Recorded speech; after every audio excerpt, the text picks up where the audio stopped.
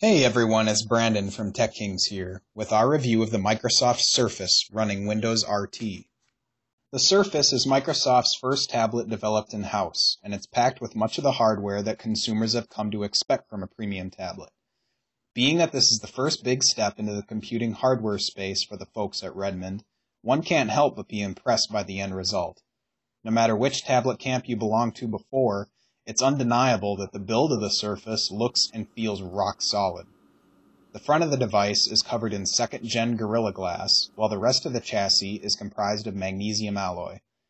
Microsoft uses a special process that they call Vapor Mag to produce a thin, light, and aesthetically pleasing shell that is also very durable.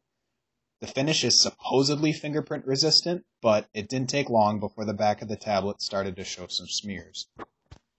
Taking a look around the device, we see a magnetic charging port, full-size USB, and micro HDMI out on the right-hand side, as well as one of two stereo speakers. Moving to the left, we see the other speaker, a 3.5mm headphone jack, volume rocker, and a notch for deploying the kickstand.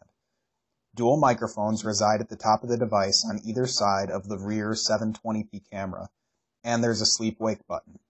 A micro SD card slot with support for high-capacity cards is hidden underneath the kickstand. More magnets and a row of pins provide an attachment point at the bottom of the tablet for the optional touch and type covers. All of the ports are open without any flimsy rubber or plastic covers, which is just the way we like it. The front of the tablet is dominated by the 10.6-inch 1366 by 768 clear type HD display, which is flanked by another 720p camera and the Windows button. The chiseled industrial appearance of the Surface makes it look like it might be uncomfortable to hold, but it really is quite a joy to use. At 1.5 pounds, it is a tad heavier than some of its close competitors, and the 16:9 aspect ratio makes the portrait orientation a bit awkward. However, the design of the Surface makes it far more flexible than anything else on the market that I've handled. You can use it walking around, flat on a table, propped up on a table, laying in bed. You can even use the Surface on your lap quite comfortably, provided that your legs aren't sloping too much. There really is no right or wrong way to use it. Turning on the Surface for the first time is going to be a real shocker for anyone who hasn't seen Windows 8 in action until now. The collection of live tiles on the home screen is very bright and attractive, but the user interface is so heavily reliant on gestures that those unfamiliar will become lost and frustrated in a hurry. The gestures aren't all that difficult to memorize, though, and the most important options can be accessed from the edges of the screen. A swipe from the right brings up what Microsoft calls the Charms bar. This is where you can access general settings, view a list of connected devices, get back to the start screen, execute a search, or share content from within the current app, provided that the function is supported. A swipe from the right switches to the last used application. Lingering on the outer thirds of the screen lets you snap two applications side by side, a feature that is well tailored to instant messaging or keeping your music controls close by. If you want a little more control over your multitasking, a quick snap back to the right edge will list the most recent 6 applications, and it gives you another means of accessing the start menu. The bottom edge of the screen houses a contextual menu that adapts to the app that you're currently using. Examples include music controls for Slacker Radio and the address bar for Internet Explorer. Last but not least, if you want to close an application, just drag your finger across the screen from top to bottom for a sort of dunking effect. It took me a while to figure out how to select objects in Windows 8. Rather than activating a selection mode somewhere and then tapping what you want to select, just brush the icon with your finger to highlight it.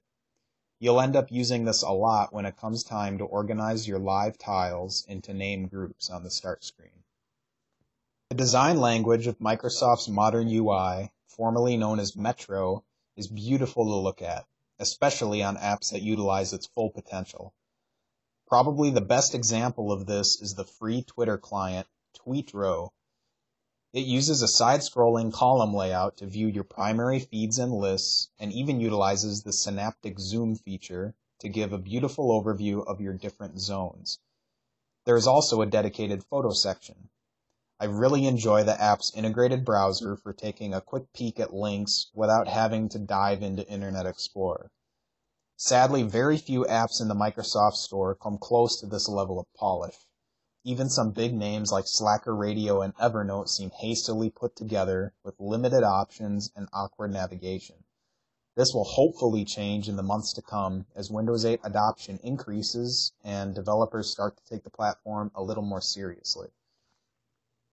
Despite the fact that the Surface comes equipped with dual HD cameras, the overall photographic experience on the device is rather disappointing. The camera has very few options, and most of our pictures turned out pretty grainy. Pics taken in low light were awful.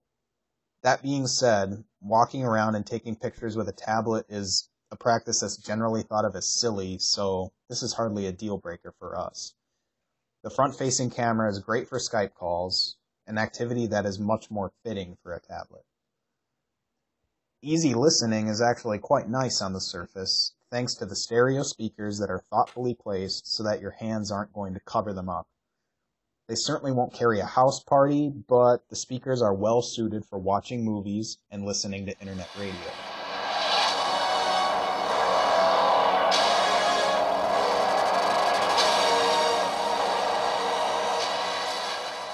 There has been a lot of talk surrounding Windows RT and its desktop mode, as it is one of the more confusing aspects of purchasing a Windows 8 tablet. The Windows RT desktop looks an awful lot like the Windows 7 that we're all accustomed to, but there is no support for legacy applications. In other words, you're stuck with what comes preloaded on the machine, which is a desktop version of Internet Explorer 10 and the 2013 suite of Microsoft Office applications, along with Windows staples like Paint, Command Prompt, the Control Panel, and others. The desktop version of IE10 isn't anything special, and I found myself using the touch-friendly version a lot more often. Contrary to some early reviews, the performance of the Surface under the added burden of Office 2013 is downright impressive. Even with Word, Excel, PowerPoint, a handful of other apps open, and an internet radio station playing in the background, the Surface didn't miss a beat. Unless I was spamming random characters on the keyboard, my sentences were rendered in a timely manner. Only after I inserted a picture into my document and began manipulating it with my fingers did things start to get a bit disjointed. Microsoft has revised the ribbon controls in Windows Explorer and the Office applications to make them a little more touch-friendly. However, poking and prodding your way through a document or spreadsheet is still a major chore. If you're really serious about getting stuff done on the go, you're going to need to invest in one of Microsoft's 2 optional keyboard covers that they designed specifically for the Surface. You could say that these keyboard covers are the tablet's secret weapon. Without them, the Surface is just another slate, something to goof around with. The keyboard covers are what really differentiate it from anything else on the market and appeal to those looking to use the Surface as a laptop replacement. You'll be glad to know that both feature a layout that is nearly full size, but you'd be wise to handle the 2 choices of keyboards for yourself before you make a final decision. While the touch cover may be the ultra-sleek, ultra-modern accessory that everybody's talking about, it's not much good outside of casual writing. The pressure-sensitive nature of the touch cover requires that you actually strike the keys rather than simply tap them. This makes exercises like holding down Shift to capitalize a bit unwieldy. For a more traditional experience with superior tactile feedback, you'll need to spend the extra $10 for the type cover, and it's certainly worth it.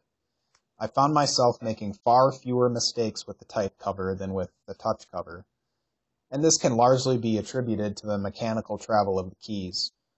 Strangely enough, I felt that the touch cover had a superior trackpad compared to the type cover, so it really comes down to what is most important to you. The full-size USB port is always there if you decide to bring a standard mouse along for the ride. Another difference to note about the two keyboards is how they feel when you fold them behind the tablet. The touch cover is going to feel like any other cover, but with the type cover equipped, you'll be squishing rows of keys underneath your fingers, which could be a little annoying for some people. Now we've arrived at the big question. Has Microsoft succeeded in creating a hybrid device that can strike a balance between the sleek portability of a tablet and the power of a laptop? From a hardware standpoint, yes. No matter where you find yourself with the Surface, there's always a comfortable way to use it, and the ability to stand it upright on a table is a much bigger convenience than you might initially think. Putting pixel density aside, the tablet's display shows off Microsoft's modern UI in all of its text-heavy glory, and the viewing angles are superb. I was extremely impressed by the responsiveness and accuracy of the touch panel. Given that the OS is so gesture-dependent, I'm thankful that all of my inputs were met with buttery smoothness. The stereo speakers sound good and project all the sound you'd need for some easy listening. The cameras might fall short when taking photos, but video chat performance on the Surface is very enjoyable, especially when you can take advantage of the camera's wide viewing angles. The practicality offered by a full-size USB port is very welcome in a modern tablet, and having access to high-capacity microSD storage allows buyers of the 32GB version of the Surface a little more breathing room for media storage. The optional but highly recommended keyboard covers add another facet to the Surface. They're there when you need them and get out of the way when you don't. They're more of a natural extension of the device rather than an extra accessory to lug around. But personal preference will weigh heavily on which one you choose, so get to a store if you can to try them for yourself. Of course, not everything is rosy for the Microsoft Surface. Remember that I said that Microsoft nailed the hardware side of this device. As beautiful and innovative as Windows RT is, it has a lot of catching up to do in many areas that most tablet users would find elementary. For instance, why can't I access notifications from the lock screen? And why can't I close groups of apps from the multitasking pane? The list goes on. There's a sizable number of small annoyances that really spoil the overall experience. If Microsoft wants to hang on to the loyalty of early adopters, they're going to need to listen closely to customer input and push out some speedy updates. Only then will they keep Windows RT toe-to-toe with the likes of Android 4.2 and iOS 6 through the holiday season. And let's not forget the question that's on everybody's minds, which is, when can we expect more apps in the Microsoft Store? I wasn't expecting much on the day of October 26th, but the absence of many staples like Facebook, Dropbox, and Pandora is painfully apparent, even weeks after the launch of the Surface. We all know that the solution to the shortage of content can be summed up in one word. Developers, developers, developers, developers, developers, developers, developers. Until they can really get that ball rolling, Microsoft will have a hard time convincing first-time buyers to choose its device over the competition, let alone trying to convert the Apple and Android faithful. But I'm confident that this is one mobile device from Microsoft that won't fall by the wayside. And that concludes our review. There's still a ton of fine points about this device and the software that I haven't covered in this video, so please leave your question in the comments below or hit us up on Twitter and Facebook if there's something specific that you would like us to investigate. Again, this is Brandon from TechKings.net, where we show you how to rule your technology. Take care, everybody, and thanks for watching.